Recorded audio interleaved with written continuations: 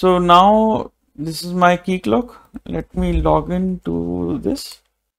Okay, now we are in the realm settings, and in one of my video I explained the whole realms, right, how it works. Okay, all the tabs you can see, these are multiple tabs, you can see, right? So all these steps I have explained, but again let's go to the email, because this video is specifically for email. So I'm talking about the email settings. If you are having your own email SMTP server, right, then you can enter the host here, then port, then this is the sender email address. So mostly it would be an admin or any other email address, right, which your organization is using. And then again some features like display name, reply to display name. Then if reply, you are looking for a reply, right? For example, if the user get a mail, right, and he can see like to whom he is replying, right? That address you can give. Then enable SSL if you are enabling SSL, then start TLS if you want to enable, and enable authentication. For example, if I am using my Google account here, right, then I enter the host as Google SMTP server details. Then in enable authentication, I need to use my own credentials. Okay, so for this demo, I'm using a very lightweight client. This is a mailhog client.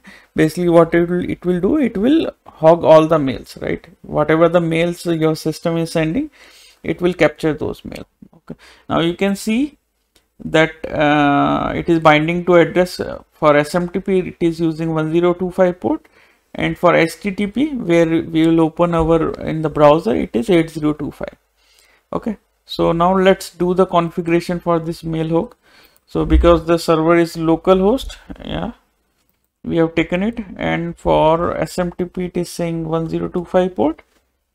From display name, you can say Keycloak admin. From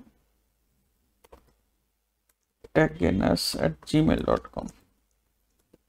okay, reply to display name Keycloak admin only. Then reply, I am saying reply to same ID. Okay, so yeah, so we are good here. So you can test the connection. You can click on test connection.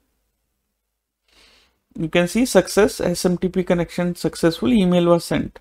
Okay, so let's open our mailhog, localhost 8025. Yeah, so you got the email, right? So this is how you do the email configuration for Keycloak. Okay, so you can for if you want to do it for Google, you need to make some changes in your Google account. You need to make less secure, because these days, like Google, not these days, but I think it's from a long time they have made this things difficult, okay, because of security reasons. So if you want to try out these features, I will suggest go for this kind of SMTP servers. Okay, so now we got this email, right? So we are good to go. We will save it.